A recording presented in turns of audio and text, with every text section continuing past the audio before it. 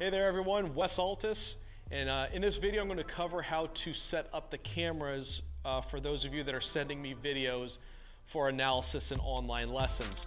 So for camera height, we want the camera to be sternum height, and then what I want you to do is go ahead and set up an alignment rod on the ground. You can use your club, something to represent where your feet are going to be positioned.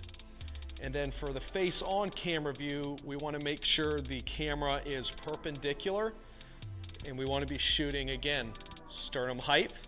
And then from the down the line view, I want to make sure the camera lens, again, sternum height, is being shot down your foot line here, or where you got your target line. So if you're a little bit back, that's fine. But you'll notice that's basically shot on my hands line. Go ahead and do a total of 4 videos. We're going to do a swing from the face on and the down the line view with a 6-iron, so that's 2 videos right there. And then the next 2 are going to be with driver from the same angles.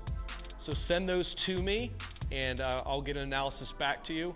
And just to show you how critical it is for the cameras to be positioned right, if I just make a mock golf swing here from the proper angles, you can see how the club moves a certain direction and my body looks like it's moving a certain way.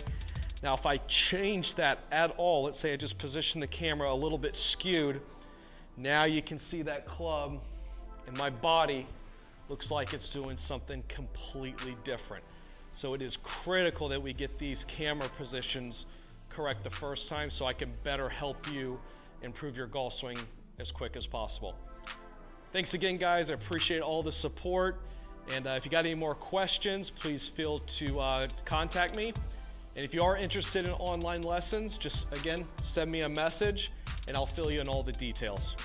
Thanks, guys, and have a great day.